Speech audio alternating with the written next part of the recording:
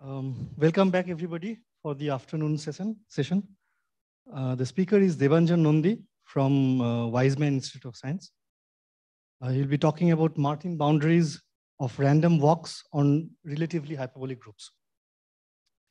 Thank you for inviting me to speak here. So as it has been announced, my topic is about random walks on relatively hyperbolic groups.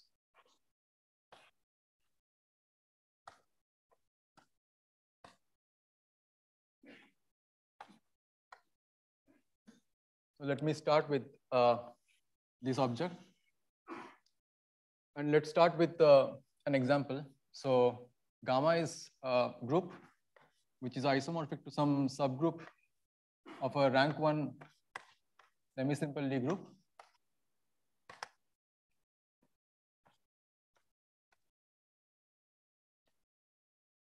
And suppose that this group acts geometrically on the symmetric space of G, geometrically finitely.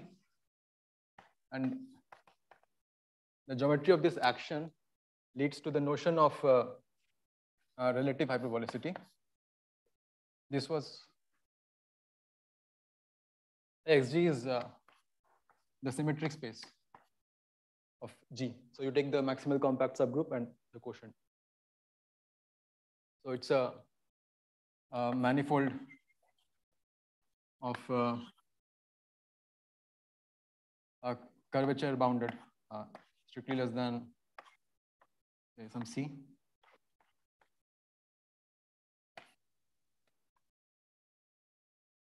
Okay, and the geometry of this action leads to the notion of relative hyperbolicity, and I'll recall one of the definitions.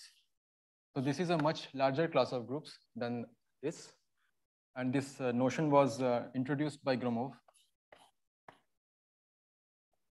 and then developed by Farb and Bowditch and others. So one definition is the following. So all the groups that I'll talk about are finitely generated. So gamma is relatively hyperbolic if there exists a proper, it's a generalization of this. So there exists a proper hyperbolic geodesic metric space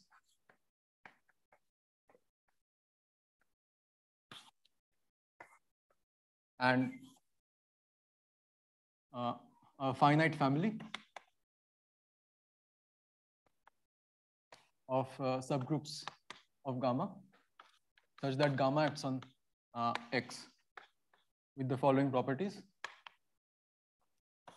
So the action is by isometries and the group acts properly, it is continuously. And when you have the action of a group of isometries which acts properly on a hyperbolic space, then there is a way to define the notion of parabolic subgroups for the action. So the family H, so all maximal parabolic subgroups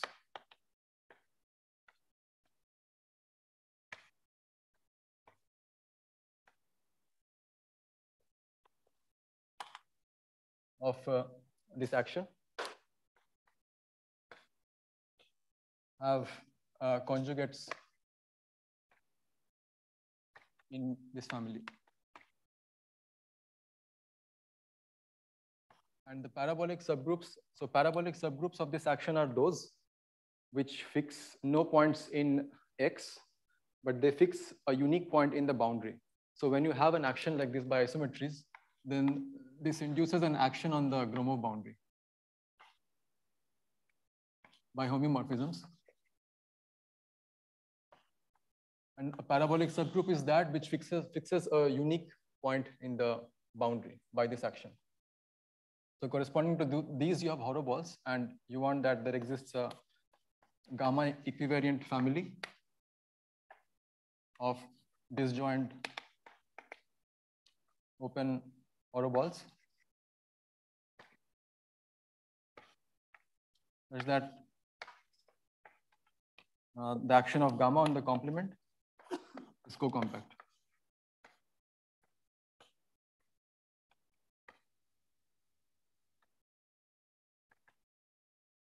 So it's clear that this includes this example. So the examples of such groups include groups which act geometrically finitely on cat -1 spaces. For example, these rank 1 symmetric spaces.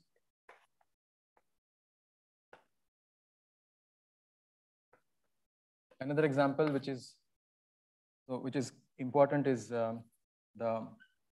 if you look at finite free products of non-trivial finitely generated groups. In this case, gamma is so when this happens, so when the conditions in this definition are satisfied, we say that gamma is hyperbolic relative to this family H, or that gamma H is a relatively hyperbolic pair. So in this case, gamma is, so the group gamma, which is the free product, is hyperbolic relative to the factor groups.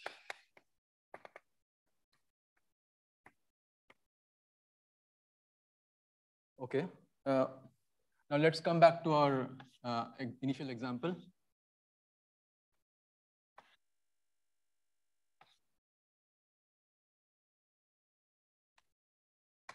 So in this case, the parabolic subgroups correspond to the cusp groups of this action. So the points, so the group parabolic subgroups are those which fix the point at infinity at the cusps. And in this case, one has, okay, so we also have the action on the Gromov boundary by homeomorphisms. And so the minimal closed invariant subgroup of this action, the invariant subset of this action, so of this action on the boundary is the limit set. And this limit set, so it compactifies gamma based on this action. So it compactifies gamma, but it also has some dynamical significance. So if you look at the action of gamma on the limit set,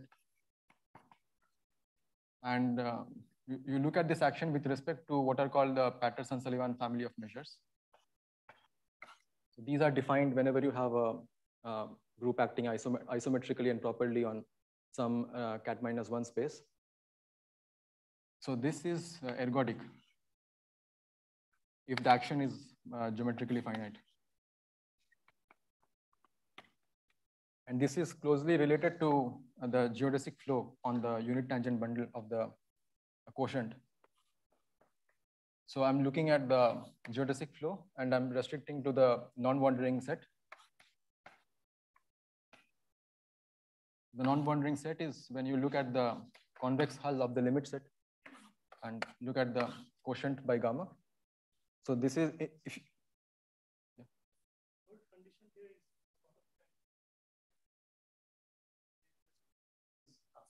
yes, yes.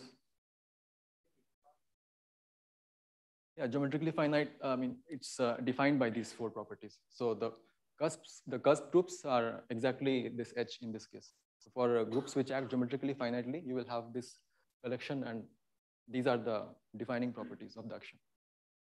The thing here is that this action is on a very nice space, the cat -1 space.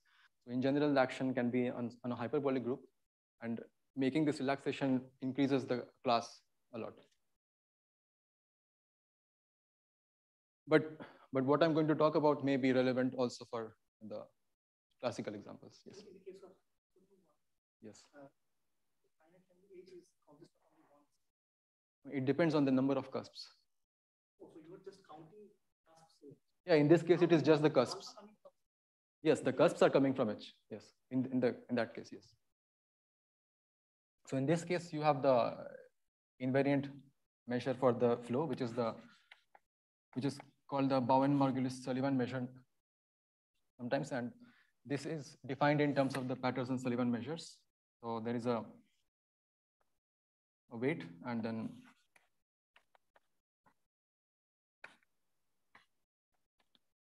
so okay, in the classical case, we have this notion of a compactification of gamma, which has some nice properties, and it's useful to look at this.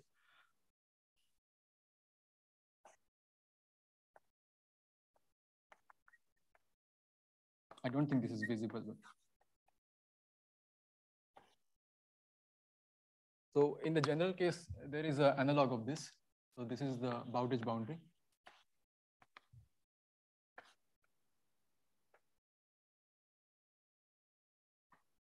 So you look at relatively hyperbolic pair, and the Bowditch boundary is just defined as the Gromov boundary of any hyperbolic space which is proper on which this acts. So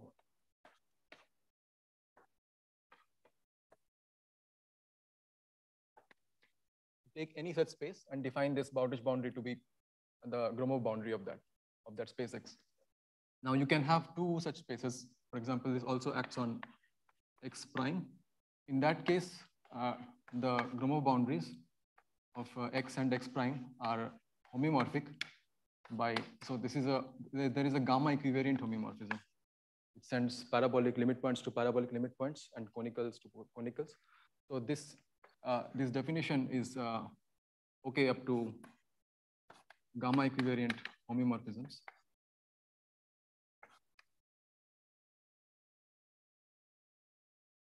And if you look at this example, then in this case, so when gamma acts on a rank 1 symmetric space, then the Bowditch boundary of this pair, where these are the cusp groups,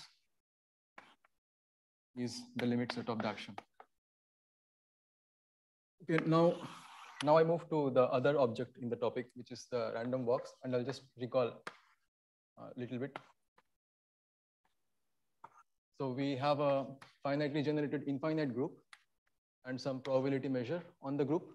And then we look at the random walk, which is defined by mu. So first look at this increment process, which is a Markov chain with stochastic measure matrix, this.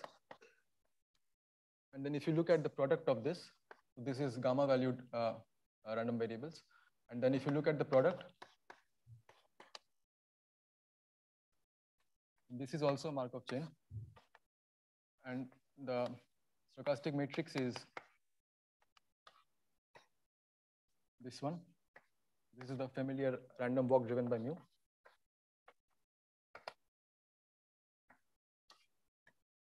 And this is a recurrent process on the support of mu.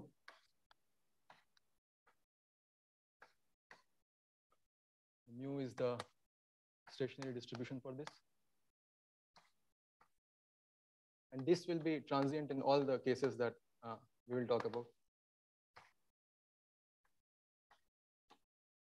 So because of this nice property, one talks about entropy, these asymptotic quantities, limits, entropy, drift, and so on. And some of the questions that people want to know for these kinds of random walks is the existence of limit theorems. Then there is the question of boundary theory.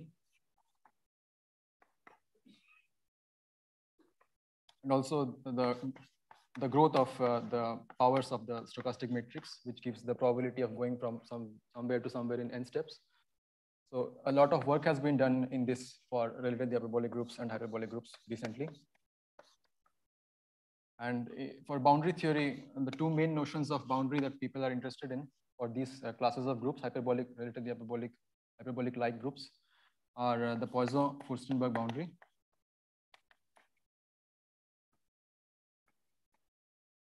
and the Martin boundary. So for the Poisson-Furstenberg boundary, it's known that for a large class of measures, if you take a relatively hyperbolic group, then the Poisson-Furstenberg boundary as a measure space is the Bowditch boundary with the Borel sigma algebra, which you can complete using the heating measure of the walk. So this is the Poisson-Furstenberg boundary, so it's known for a large class of random walks, those which have finite first moment. And this is work of Kajmanovic.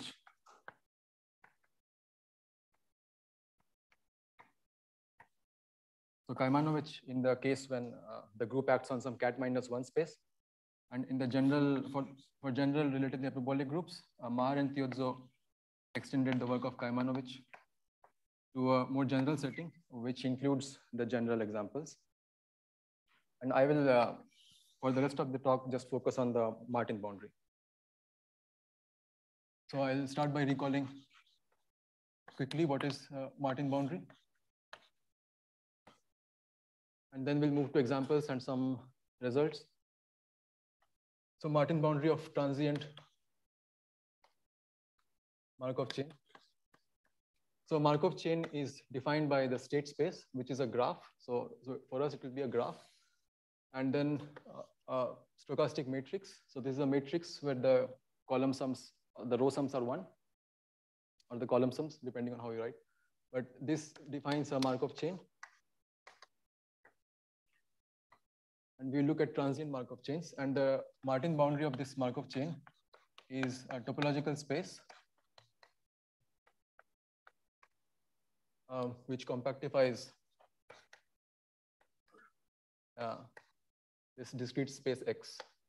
And how one defines it is embed X in the set of, in the space of positive superharmonic functions of the Markov chain.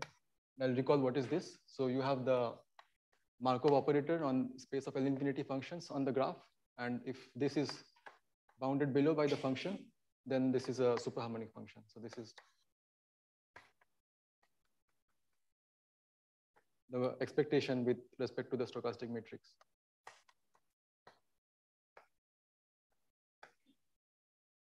And what is the embedding? So embedding is you send a point here in the space to the function which assigns to every x the ratio of the green function between x and z to the green function between some fixed point in the space.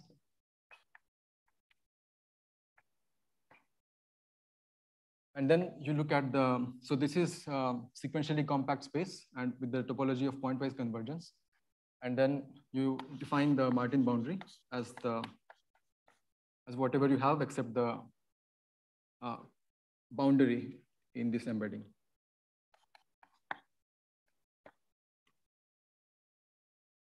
So some of the nice properties that this boundary has are, so you look at Zi as random variables with values in the image here, the closure of the image here. So Zi are functions, superharmonic functions now, and this converges to a random variable which takes values in the boundary. And this convergence is almost everywhere for the Markov measures.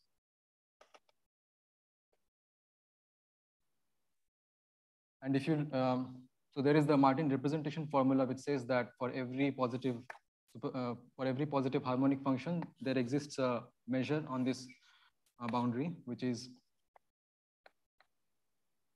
has, so with respect to which it has the following representation. So f is the integral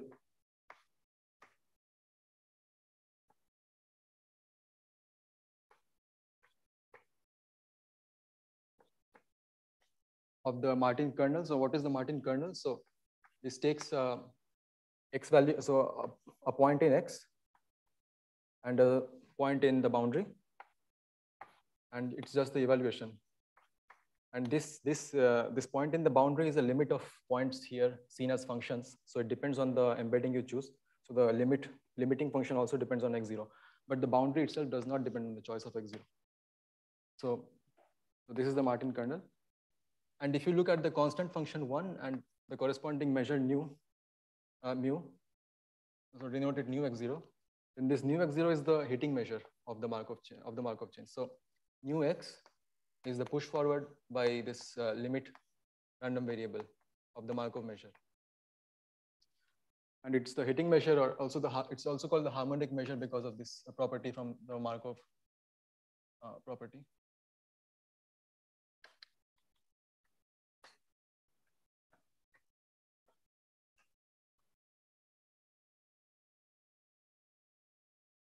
Okay. Also, I should mention that if you look at the Martin boundary with the family of heating measures, then this is the Purcell-Furstenberg boundary as a measure space of the Markov chain X.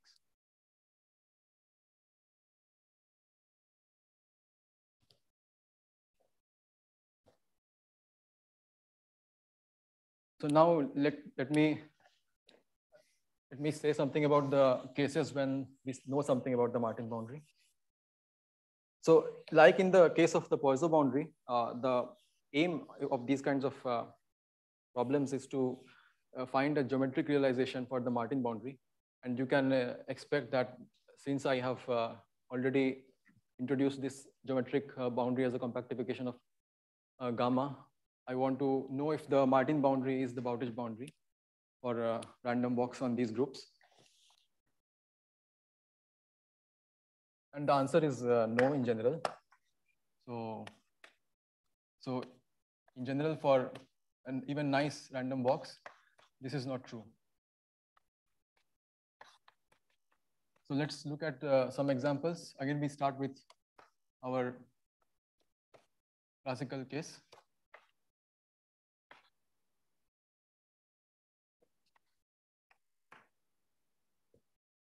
And let's start with the simple random walk. So you have a finite generating set, which is symmetric, say, and you look at the uniform measure on this set.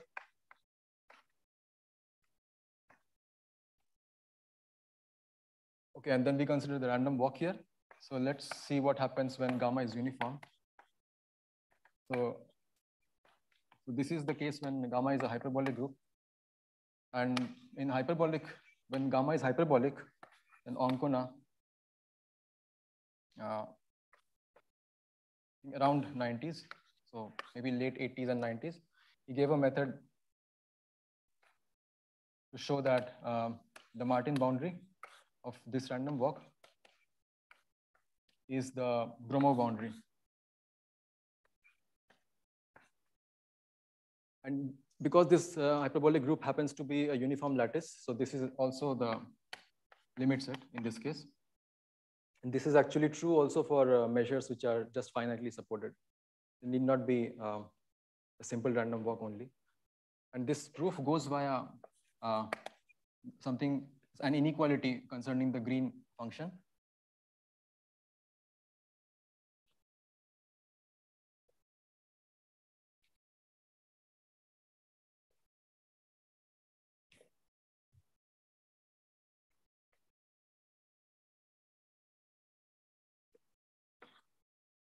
So this inequality, which is now called Ancona inequality, the reason is that this approach of Ancona is used in all the cases where something can be said, okay, in most of the cases where something can be said about the Martin boundary, especially when the random walks are of this type with finite support. So this inequality is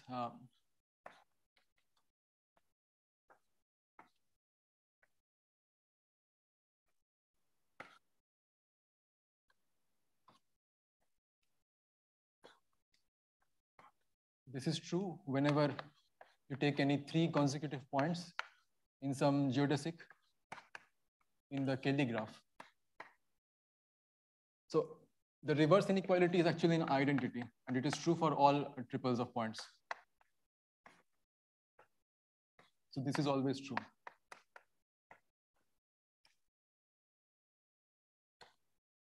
But in the case of hyperbolic groups with these nice random walks, Ancona showed that the reverse inequality is true. And this led him to, so from here, you can argue that the Martin boundary is the Gromov boundary. And this actually can, so there are, so all approaches, most of the approaches go via Oncon inequality in some form, but there are different proofs of the Oncon inequality now due to Gödel. And they also work when the measure is infinitely supported, but has super exponential decay. So let's now look at the case when gamma is not uniform.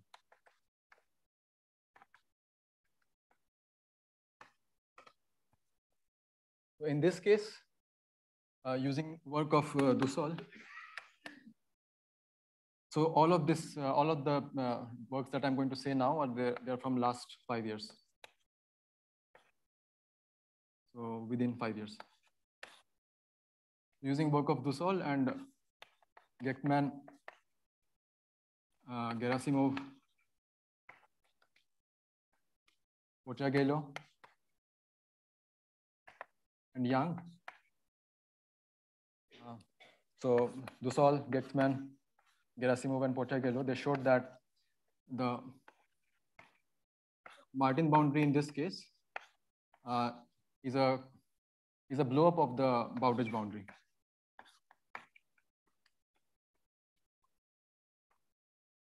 So there is a gamma equivariant surjection from the Martin boundary to the Bowditch boundary.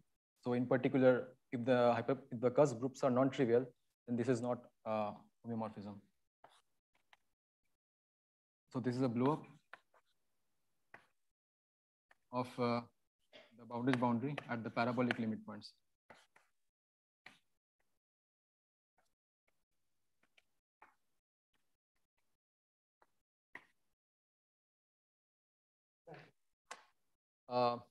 So the parabolic limit points are points, and then you, instead of looking at points, you have to look at the Martin boundary of the so if H fixes the point C, then also the Martin boundary of H plays a role. So you have to, so instead of C, you will have a sphere, for example, which corresponds to the boundary of H.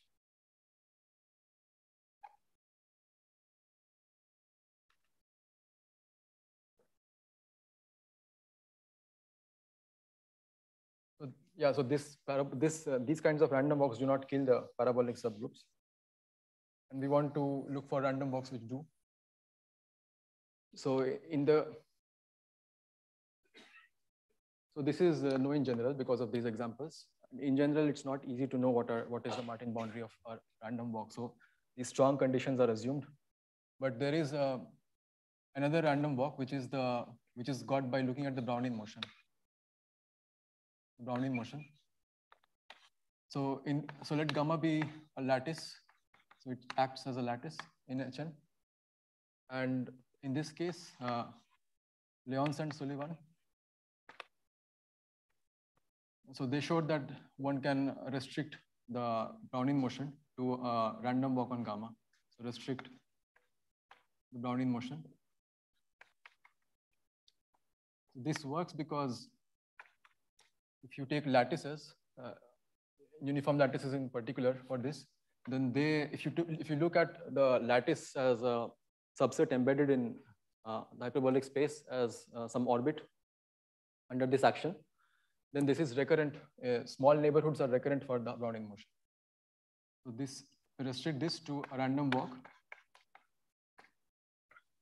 on gamma, and this is, I think, from 80. Kajmanovic gave more sufficient conditions than just uniform lattices. And he studied the question of, he looked at the case of whether the Poisson boundary.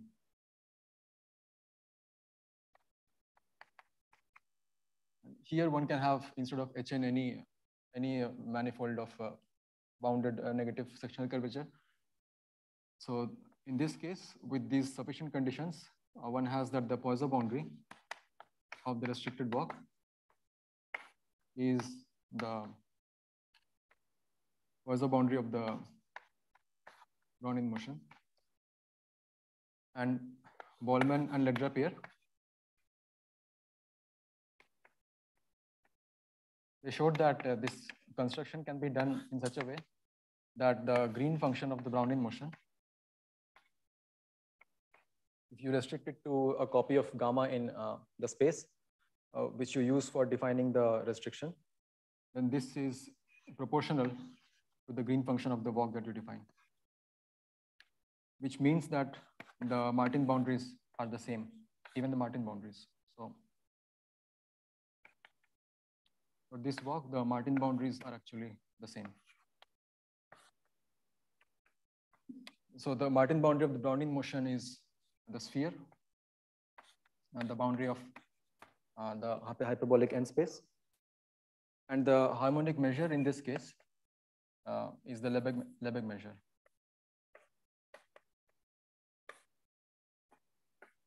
So looking at this walk on gamma, you get a nice structure on the Bowditch boundary, which is in this case just the boundary of the hyperbolic n space.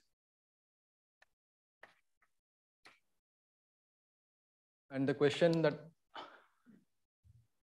I ask is if this is a general phenomena for all geometrically finite actions instead of just lattices. So this is for all lattices.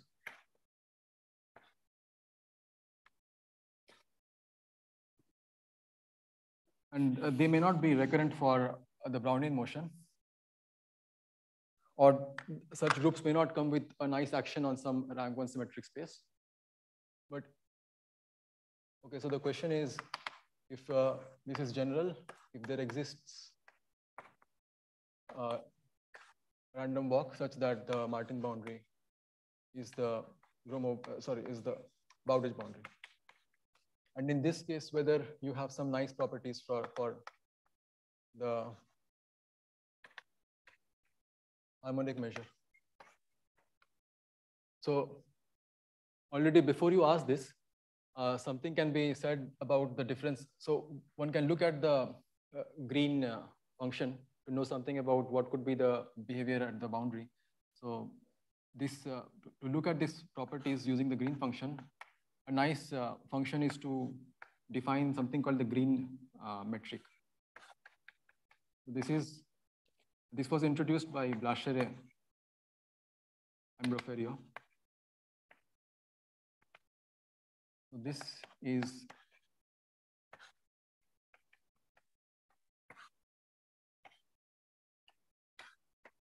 when the random walk is symmetric, then this is actually metric. So otherwise, it's still a nice function to look at. So what you have is that if you look at this green metric, then this is quasi-isometric to the graph metric. When, say, if you have finite first moments. This is because of how the transition probability decays and because of Harnack-like inequality for the transition for the stochastic matrix.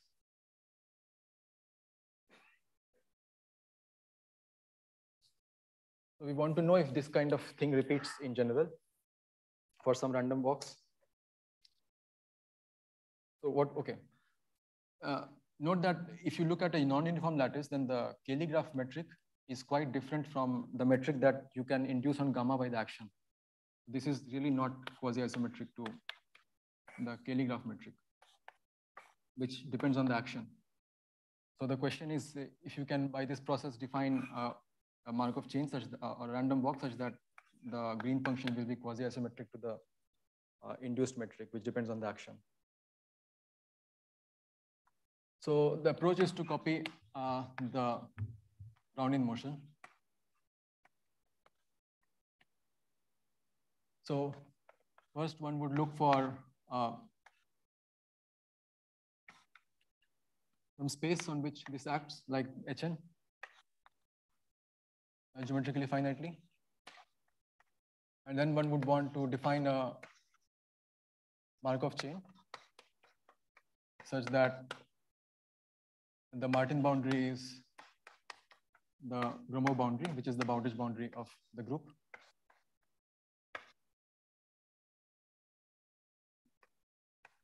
And one would want that the gamma as a subset of X, by identification with some orbit is recurrent for this chain, so that you can define a random walk using this chain.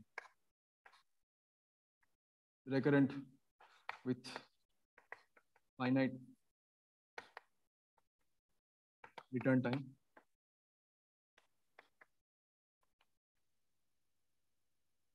Okay, and you also want that the green function of the Markov chain, when you restrict it to gamma, to be the same as the green function of the random walk that you define using this.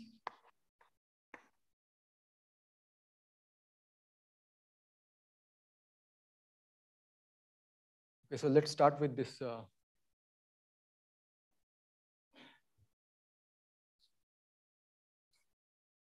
approach. And the first is what kind of space should we start with, where the group acts. So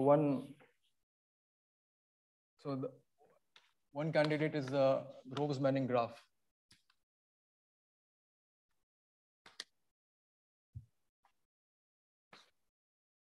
So this graph is something which can be built canonically when you have a relatively hyperbolic pair. And this acts on this graph.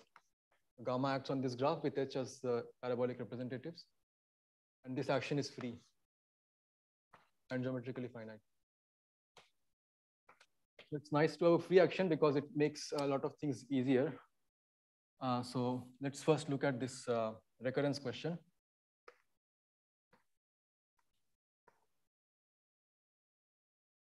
So suppose gamma is some group which acts by automorphisms on some graph X freely.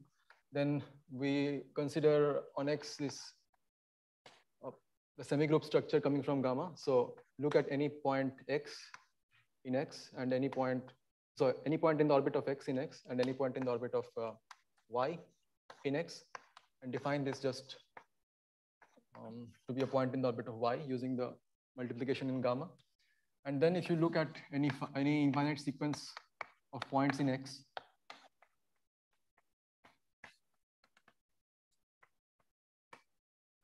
then you can define this map. It takes the product in this graph using this product.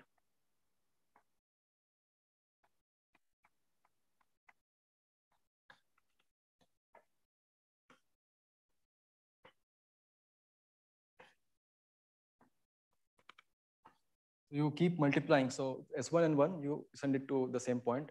For the second one, for the second entry, you take the product of these two. For the third entry, you take the product of the first three elements here, and you go on. And this is a bijection. And because of this bijection, you can do the following. If you start with any Markov chain on your graph, you can construct another Markov chain using this the original Markov chain with state space as a subset of X. And this Markov chain is such that it has the following property. So if I denote it by the random variables xi, then this Markov chain is exactly the product.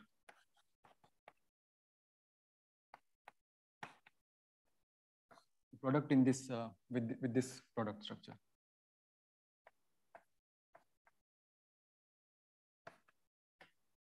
Which means that the questions about recurrence of XP are now questions about recurrence of a Markov chain, which we construct. So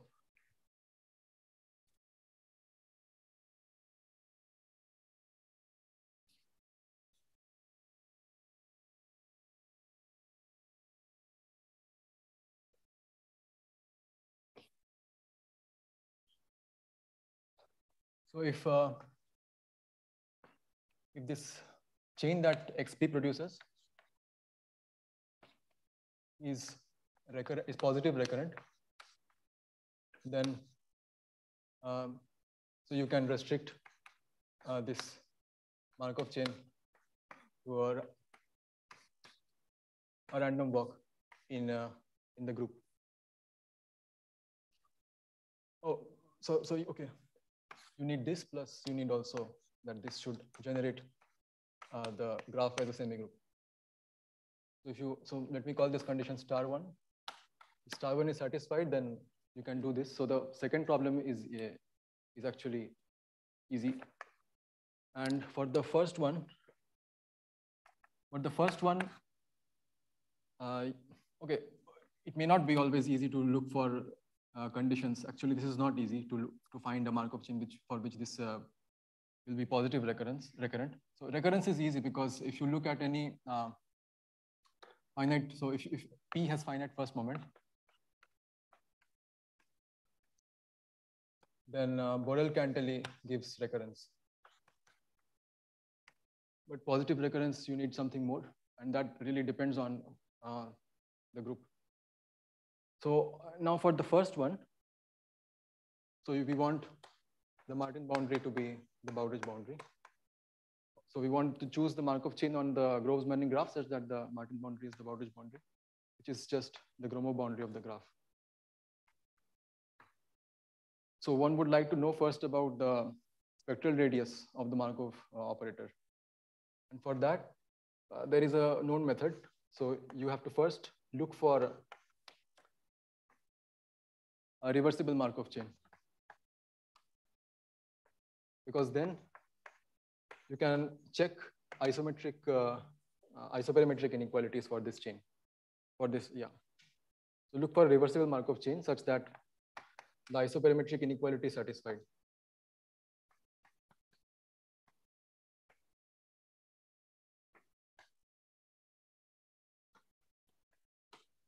Once this happens, then the spectral radius is going to be less than 1, strictly less than 1. So if you look for a reversible Markov chain, then this issue is already satisfied, because the Markov chain that you get, which is the increment Markov chain, let's call it, this will be positive recurrent. So the question is, therefore this question becomes one of finding a reversible Markov chain, and with some nice properties also. So those are also required for this second part, geometric properties. So from this, we already have that the transition probability decays exponentially.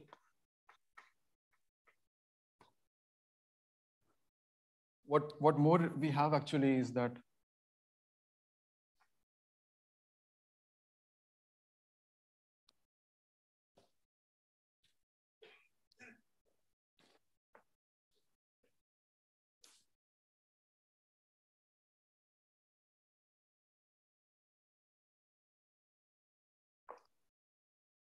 we have that. So we have to increase this by a factor because of reasons required in the proof. So the increase is by the factor of mx. So m is actually, oh, by the way, I should say that, okay, I'll say it here. So there exists, so if gamma has the property, so if gamma is such that it is hyperbolic relative to only virtually nilpotent parabolics. So we impose this condition that the parabolics have to be virtually nilpotent.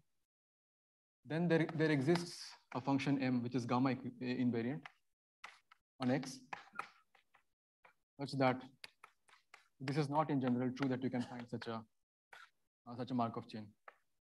This is reversible with the property that and m here goes to 0 exponentially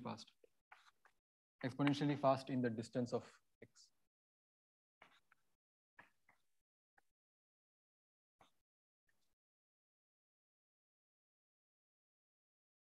So this is something which goes to 0 very fast. So this is increasing, but there is still a bound on this, the same bound actually, because of some subadditive condition that P satisfies with respect to m. Okay, and then one does not have Harnack inequalities for this Markov chain, but you can fix the Harnack inequality, the statement of the Harnack inequality slightly. So using the function m, and it satisfies a version of the Harnack inequality fixed by m. And there is the following strengthening of the green, so this identity. So what is true is that if you increase the left-hand side again,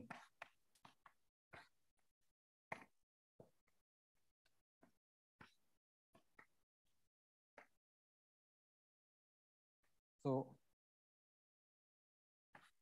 you increase the left-hand side now, but still the inequality holds with some absolute constant for all x. So this is for all y not xz, x or z.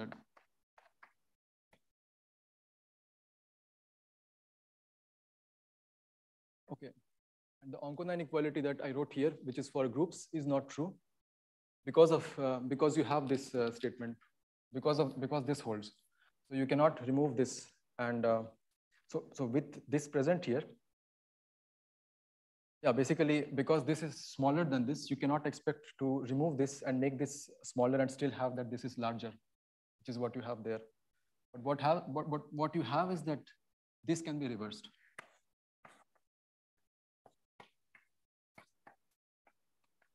So you increase this side with this factor again, and the reverse inequality still holds for XYZ in a graph, in a geodesic, in the graph. Once you have this with these things, then you can show that using Oncona's argument, you can show that the Martin boundary is the Gromov boundary. This you can do when your parabolic subgroups are nilpotent. And let's now just look at the harmonic measure of this Markov chain.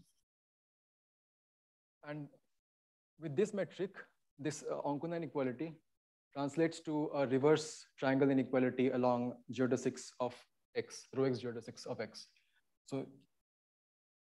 So there is the reverse triangle inequality along rho X geodesics, together with the quasi-isometry, which makes these rho X geodesics quasi-geodesics for rho G, and the fact that a reverse triangle inequality holds. This means that this is a hyperbolic space. So X rho G is hyperbolic.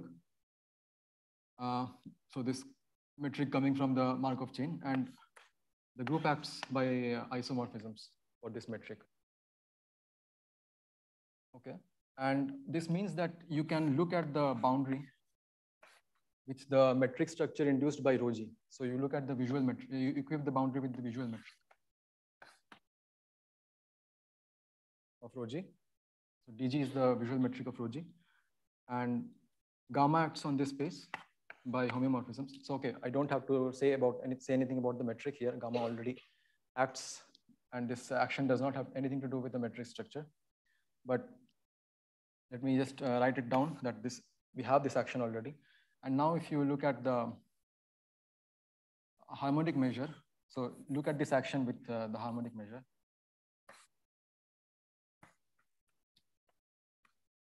This is ergodic. I use the reversibility actually for this. For the recurrence things, you don't need reversibility. Also, maybe for the Martin boundary part, you don't. No, I don't know. We use the isoperimetric inequality to prove it. Okay, so this is ergodic, and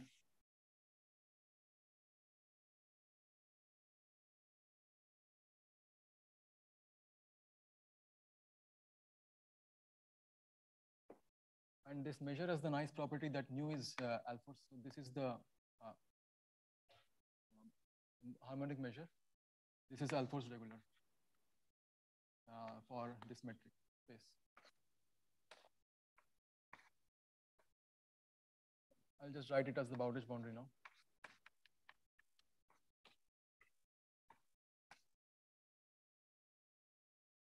This follows by shadow lemma. The shadow lemma relies on the virtual nilpotence of the parabolic subgroups, and the fact that you always, so this the harmonic measure family is already a conformal density. Mu x is conformal density on the boundary. And the fact that these are actually probability measures. Because there is also the other measure, the Patterson-Sullivan measure, which is the conformal density we always study, which is so Patterson measure for the action of gamma on this space. And this is so this is in general only doubling. And there is an exact formula for this up to some multiplicative constants. So when gamma is a group which acts on geometrically finitely on the hyperbolic n space, this was in the work of Stratman-Bellani.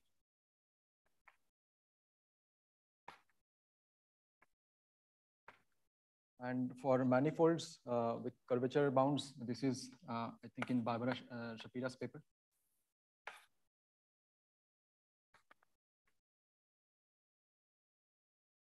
And this is actually true in a very general situation. So you don't have to assume that it's a manifold. You just need to assume that the group is nice. So virtually nilpotent. So this is true, that this is doubling. And so the only case when this is alphos regular is when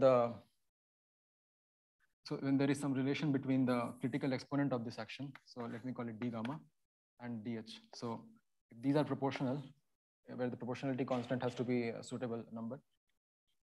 So dh is the rank of the parabolic subgroups, and all of them have to have the same rank for this to be alphos regular. This is not in general true. So I will now conclude the talk, but I will say that this one.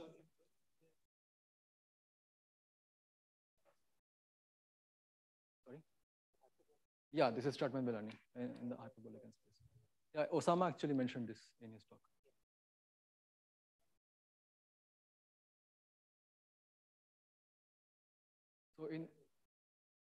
So if you start with, so okay, in hyperbolic case, your parabolic subgroups are abelian, and in the cat-1 case, they are nilpotent. But I mean, this does not require any kind of manifold structure. This is just true. This is a metric thing. So if gamma acts on some proper geodesic hyperbolic metric space, this is true. That the Patterson-Sullivan measure is doubling, and you can find a formula for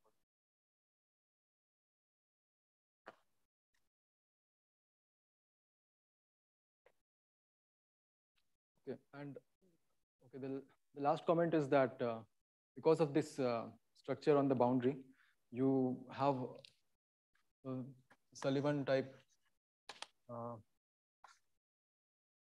0-1 laws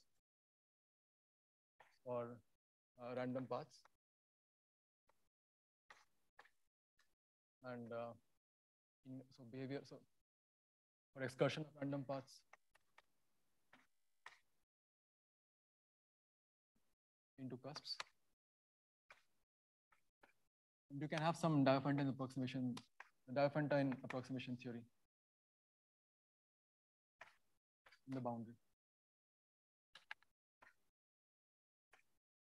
This includes well-distributedness, so the study of points which are strongly approximable by, say, orbits of parabolic or loxodromic limit points, and badly approximable.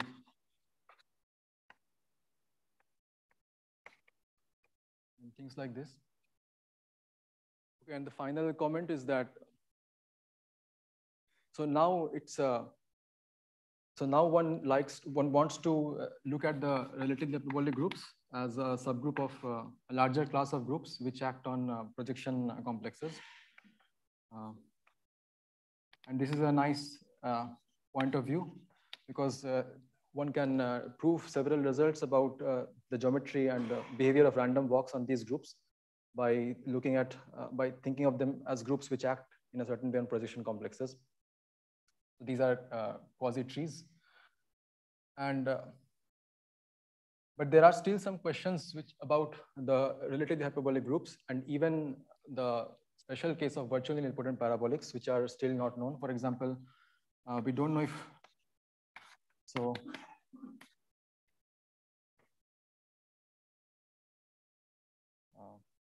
okay, these are probably quite hard questions. Like what other topological boundaries you can have so that there are gamma equivalent quotients,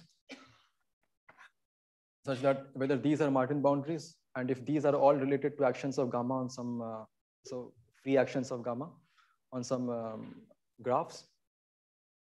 And we also don't know if you prescribe a measure here, then is it the hitting measure of some Markov chain? And does it have some other properties? Like this is not even known for the Poisson-Furstenberg boundary. So there are several questions which are still open, and I will finish my talk here.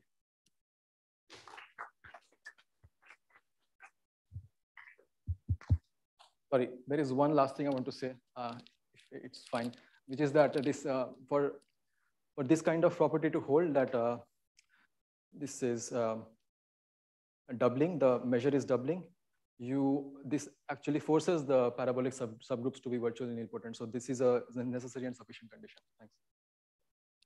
But don't laugh. Any questions or comments?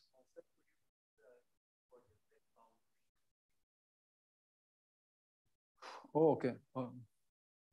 Yes, so if you have a hyperbolic metric space, so if X is hyperbolic, and let's assume that it's proper, then so you can define, so X has a compactification. So this is a so this is a topological space, compact metrizable topological space, which compactifies X. And the way you define it is by looking at equivalence classes of geodesic rays. The geodesic rays which are in a bounded distance of each other, you call them equivalent. You look at this equivalence class, and the points in this equivalence class are the boundary. And this has a metric structure which can be defined using the metric structure of this, of the hyperbolic space. So in the case of the Poincare disk, which has negative sectional curvature, constant 1, in this case, you just look at, you fix the point, you fix the origin, and you look at all rays. So in the case of cat-1 spaces or spaces where geodesics are unique, this is actually easy to understand. This is just the set of, this can be identified with the unit tangent bundle at some point here. This is, the boundary is just, in this case, it's just the circle with the Lebesgue metric, with the Euclidean metric. This is true in the general, for general hyperbolic space.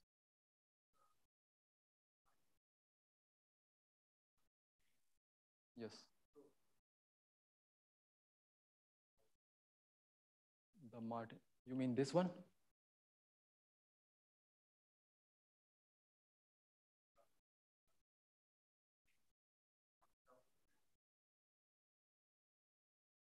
Wait a second, hold on.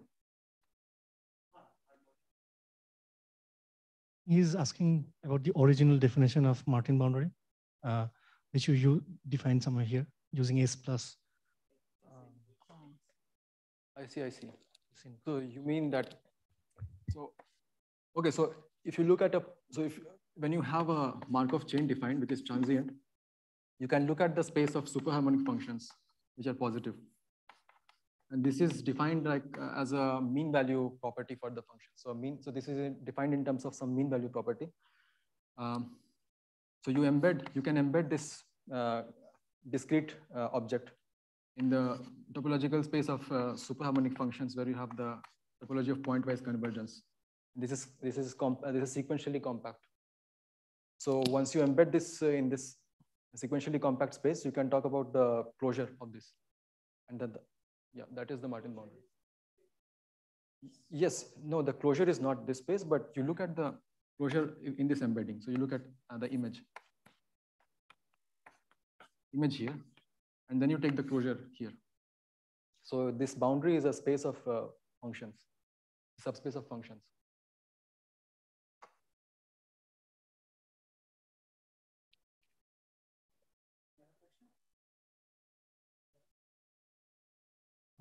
So let's thank the speaker again.